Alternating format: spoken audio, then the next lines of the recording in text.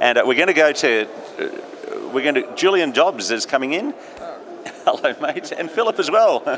Good to see you guys. Yeah, two people who speak His Majesty's English. Yeah, there you go, Dominic. I'm not sure about you. We've got Philip de Grey-Water and Julian Dobbs. Julian, you're with the United. Well, actually, you're with the United. The Canadian. Hang on, Anglican, American, New Zealand, global. I mean, just say it, Dominic. No, I'm a bishop in the ACNA. You're bishop in the ACNA. I'm so sorry. Julian and I have had about 5 conversations in the last few weeks. What's your role here at Gafcon? So, firstly, I'm a delegate from my own diocese, a bishop from the Anglican Church in North America. I'm also the protocol officer, and so for the last 2 Gafcons, both here and in Jerusalem, I've served in that role. Mm-hmm. Right. Now, and you know all about protocol, Dominic? Yeah. It's for breaking. And look, what the protocol officer does is we've gathered here with bishops, clergy, lay delegates from all over the world. We've got cultures from huge, significant diversities that are coming together. And part of what I've been asked to do is to make sure that people get along with each other. Right?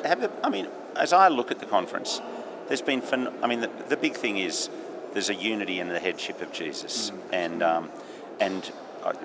we've had that line from Justin Welby, we're walking together, and what rubbish that statement is when we don't have the same head. Well, and yet here we have the same head. That's it. Here's how we're walking together. We're walking together with Jesus as our head, and our confidence, therefore, isn't in structures, it's in Christ. And that's been underscored surely over these past days here in Kigali. And yet, I think your point is, there are some cultural issues to work out some complexities to work out. How can there not be when you bring people together from all different types of cultures? I referenced earlier that Philip and I speak His Majesty's English, and yet there are differences in our culture. Yeah. And so therefore, somehow you've got to work that out, and again, it's pointing people back to Jesus. So we've got Philip de Grey-Water here. Now, it's written Fowie, but I know you don't pronounce it Fowie.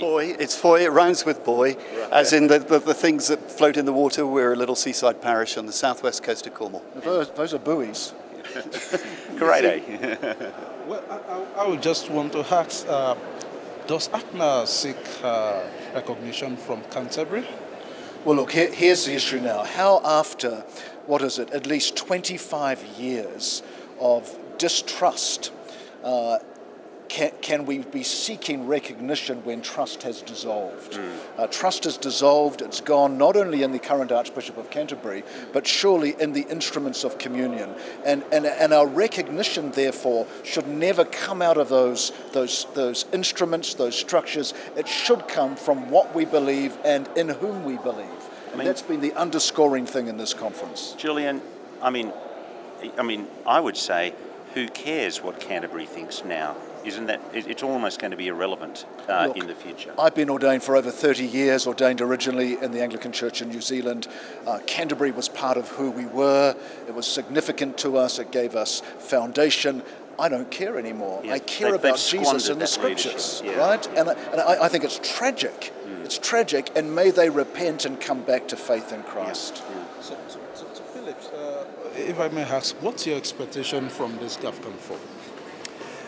My expectation is to see the partnership of folk who have that common faith in the Lord Jesus Christ, supreme, sufficient, to see that partnership grow and flourish right around the world. Our connections with others within Gafcon are really, really precious to us in the Anglican Network in Europe. This is our home. We don't exist apart from Gafcon. We are so thankful that this is happening. It is a move of God, and we praise Him for it. Just coming back to that, the Canterbury issue. It does feel like the train has left the station now on the irrelevance of the Archbishop of Canterbury. That the primates, in the end, some group will be formed that will elect their own chair, and well, if the Church of England repents, their primate could become a member of that group. But it's not that. I'm not talking about any statement at the moment. I'm just talking about what I am hearing from just about everybody over lunch and every meal I've been at this week. for many years there has been a call for restructure within the instruments of the communion. And we've heard from the Archbishop of Canterbury on multiple occasions, it's not me, I don't make those decisions, it's the Anglican Consultative Council, they're the legislative body. But look, not only has the train left the station, we have moved on and marched on deeper into the will of God with our foundation in Him. And so if they repent and come back, great. 30 years ago... They won't come back as the boss, they'll come back as a member. Well, you know, seasons have changed, times have changed, and the Anglican Church is the richer for the upholding of its doctrine and heritage that it received from the Reformation. That's where we need to see our unity and the doctrine we have in Christ. Yeah. Thanks so much for coming to talk to us. It's been great to talk to you. Thanks for getting the message out from this conference. It reminds us that we are not alone. You know,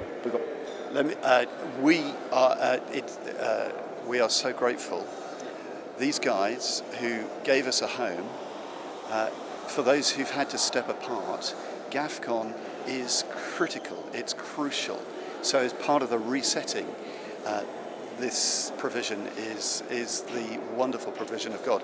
Dominic, before I go, I must give you a message from my wife, who says thank you to you guys. She's back home in the UK, and she says it's been great because you've enabled her to be part of what's going on here. Thank you particularly to the guys who are behind the camera and the team who've enabled you to be up here doing what you're doing. We've got an awesome team. There's Korede from Nigeria, we've got Akuza also from Nigeria, we've got Joshua Sali from Uganda, John Sandyman from Australia, Etty Tate from the UK, Toby McGregor from Australia, and David Old from Australia, and they've all been working extraordinarily hard, and we've all been brought to you by AnglicanAid.org.au.